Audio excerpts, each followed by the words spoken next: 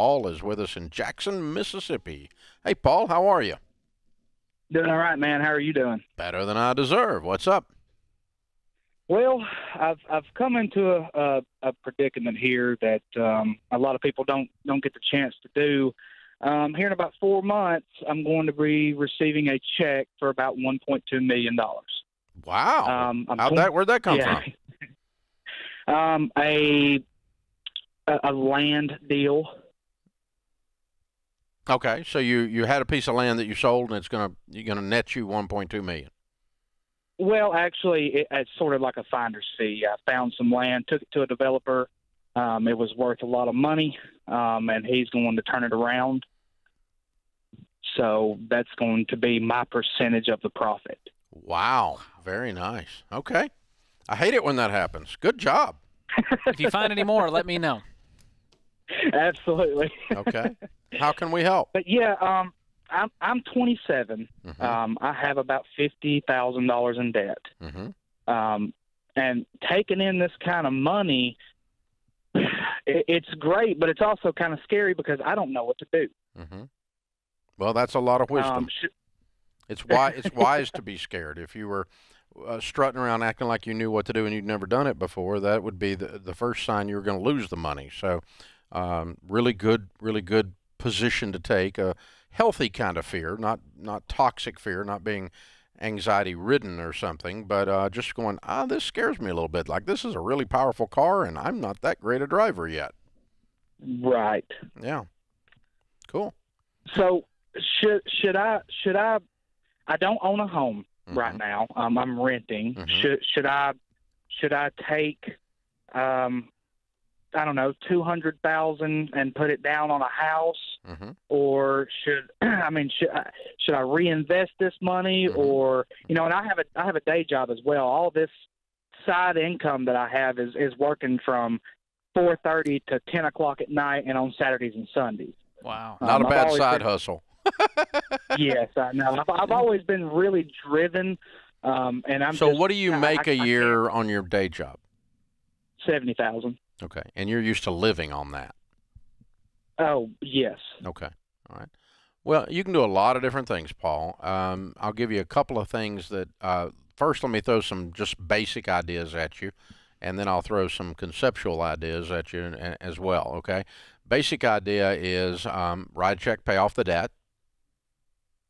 Okay. Okay. You said you had 50,000 in debt, right? Yes, sir. Okay, so you write a check and you pay off the debt. That's thing one.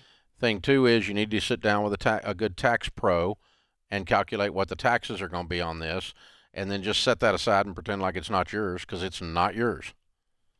Mm-hmm. You're going to get in a pinch if you start screwing around with a portion of this that is taxes. So just set aside an account over there and be ready for next April when it rolls around. And hold on the money as long as you can hold on to it, but just put it in a money market account and pretend like you don't own it anymore. And that's going to be a substantial amount of money. I figured it would be around 250. Yeah, I think probably maybe 300. I think it's probably 300. Yeah, but sit down with your tax pro and calculate it exactly and set that aside. Okay, and then that tells you what you got to work with. Okay, so let's call it 300, and then let's call the other 50, and that gets us down to 850. Okay. Correct. And what would you, if you were going to buy a home, do you want a house? Not necessarily. Not in the market that it is right now. I don't want to pay. I don't want to pay $300,000 for a house that's worth $175,000. Honey, it's worth $300,000. It's not worth $175,000. Okay. It's not coming back down. Okay. The real estate prices have retreated in the history of the United States never. Okay. Long term. Well, that makes me a little bit more comfortable. I mean, we had one retreat in the 30s and it came back up. We had another retreat in the 08 and it came back up. And those are the only two times it ever went backwards and it came back up. And so we're not going to see a retreat as a result of this mess we're in right now. But we are going to see a slowing in growth. So, but you're a single 27-year-old guy. You may not want to screw with a house. You may want to get you a nice condo where you don't have to mess with stuff, right? I don't know what your living situation is, but I would go pay cash for a residence. Okay. Whatever that is. And so let's call that 300. That still leaves you 550 laying around. What are you driving? What are you driving? I've got a 2018 F-250. Okay. Okay. That's where all my debt is. Okay, I was going to say. Oh, that's the truck. Okay, so you're paying off the truck, keep the truck. It's a great car. Keep it. Okay, what's your suggestion? Well, beyond that, I mean, you can always park extra money in a high-yield savings account and use it towards your next goal. So I love the idea of getting a reasonable residence. Let's pay off all the debt. Let's get our emergency fund in place. So set aside maybe, 20, 30K over here for that. And beyond that, look at what your next goals are. Maybe you want to do real estate investing and you want to pay cash for that. Maybe you want to go on some vacations. Maybe you want to set it aside because you don't know what's going to happen in the next 5 years. Maybe you meet someone, you get married. And so I like the idea of parking a lot of this aside once we have our house paid for. Yeah, nothing wrong with that at all. Here's the thing. If you want to deal with the fear, like sometimes I talk to someone that's inherited $2 million or something, and they're like, I don't know what to do. I don't know anything about money. And so, we put them through Financial Peace University immediately, which we're going to do for you. Okay, I'm going to pay for you to go through it because I want you to get the basics on handling money down. And then you kind of build yourself a little board of directors for this $1 million business. And the board of directors is a good insurance agent, a good estate planning attorney that helps you get a will in place, a good tax professional in your corner. It sounds like you already know a lot about real estate. But you may, if you want to put a real estate person in your corner, that's fine. But you put some experts around you that will teach you different things that you need to know to be able to do things that you don't know how to do. For instance, my estate plan is very complicated. There's no possible way I could have invented with my knowledge base my estate plan. So I have paid an estate planning lawyer a lot of money to keep my family from having to pay tens of millions of dollars in taxes after I die, because they tax you twice in the U.S. now, because if you're rich, you must be evil and you should be punished.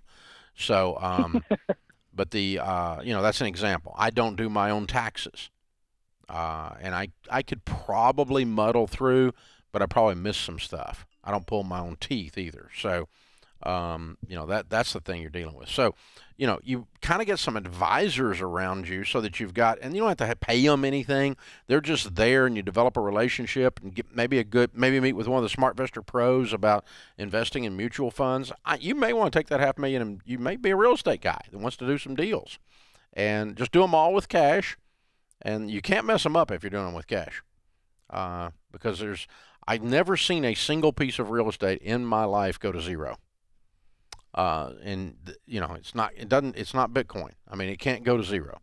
So, if you want to buy a piece of land and you want to fool with it, flip it over. You want to buy a property and flip it, or you want to buy some properties that create income, that's all okay.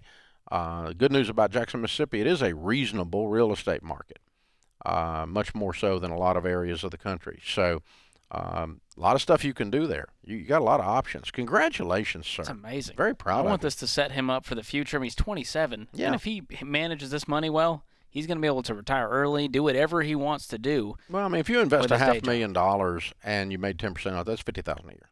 That's not bad. And you got taxes on that and other stuff. And it won't be 10% a year every year, but you can make 10% average. But he can about replace his income if he invests this. Get real close. And if you left it alone, it'll double every 7 years. So in 7 years, he's 27. When he's 34, he'd have $1 million. And so when he's 41, he'd have $2 million. Wow. And just off of that. That's incredible. That's that's something to think about. Yeah. But but again, that's investing it in mutual funds, leaving it alone. But if you're going to fool with real estate, you can probably make more than that, but you got more hassle and expertise involved.